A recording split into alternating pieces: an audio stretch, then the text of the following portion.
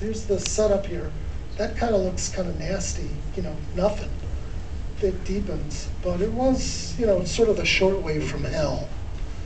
So I know there's all talk about, stratfold, potential vorticity coming down to the surface. Yeah, but what was the signal on this of all storms? Why did this one decide to do it on this particular instance? I don't think I've really seen anything much like this. The indication is there was one guy on the board actually that did forecast it pretty well. He does not here today, but he forecasted almost exactly what would happen. Really? What did he see? Well, I would say that the Vortmax, it's, just from general, the Vortmax was really concentrated. That may be a signature. Really strong too. Yeah, but still to have a response like that, I could see it deepening rapidly, but not at those kind of, to me it was like an anomaly. You gotta get lucky.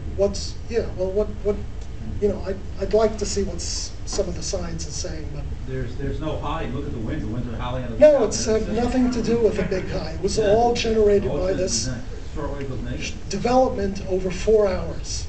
4 hours. That's bizarre. Crazy. So I like stuff like that. Yeah, it is. And then there's February 11th and 12th.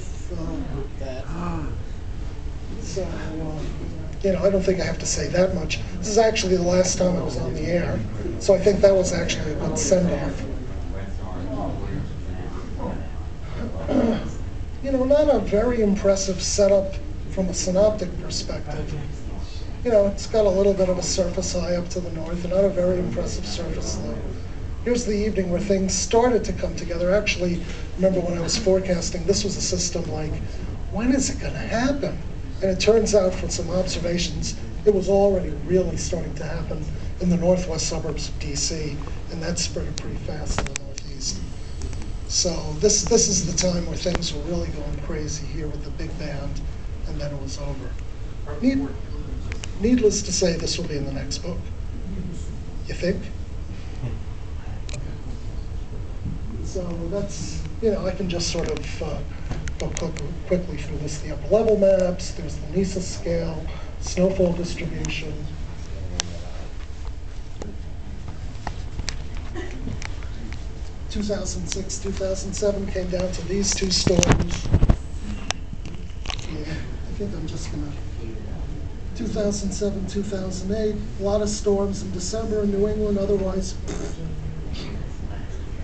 And Dave was going to talk about it. I think it's getting late. There's the snowfall distribution for the March 1 and 2.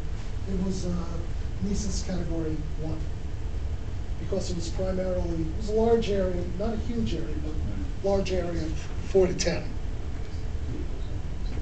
It was the first mill rate in a long time, really. A lot of Yeah. mill rate in a long time. That's what I do now. Holy cow, that's a nice how much for record? Yeah.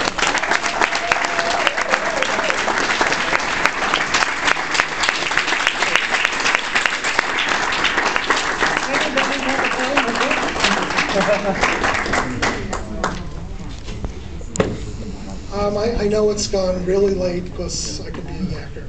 So if, we don't have to do questions now, but anybody that wants to come up and talk to me and buy my milk can do so at any time this evening.